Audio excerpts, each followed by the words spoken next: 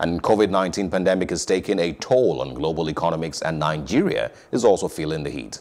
Chairman of the Nigerian Deposit Insurance Corporation (NDIC), Funke Sokefun, explained just how much pressure the banking sector is facing during a fireside chat organized by Babalaki and core legal practitioners in collaboration with Insolvency Disclosure. Anita Felix has the story.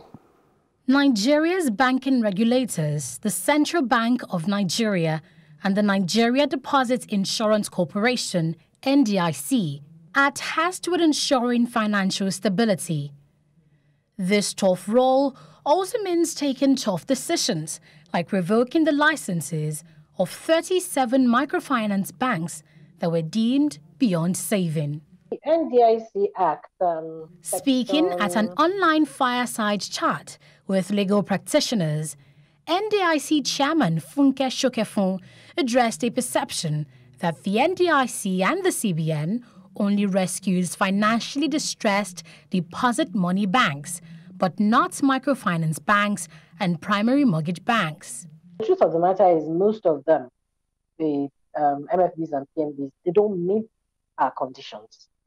As at the end of Q1, 47 microfinance banks were listed for closure. Why? They could no longer pay their depositors, cessation of businesses, and persistent non-rendition of monthly returns. Given her assessment of the Nigerian banking climate during the COVID-19 pandemic, Sokefun describes the performance of the Nigerian banking industry as satisfactory based on capital adequacy, liquidity, and banks' earnings. Thankfully, CBN has intervened. They've extended moratoriums in certain cases.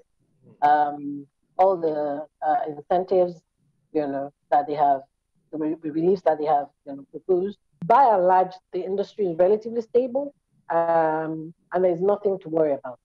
As the World Bank projects a 3.2% contraction in Nigeria's economy, Sokefun calls on the CBN and the NDIC to agree on timelines for bridging banks to reduce operational costs on the government. Anita Felix, Plus TV Africa.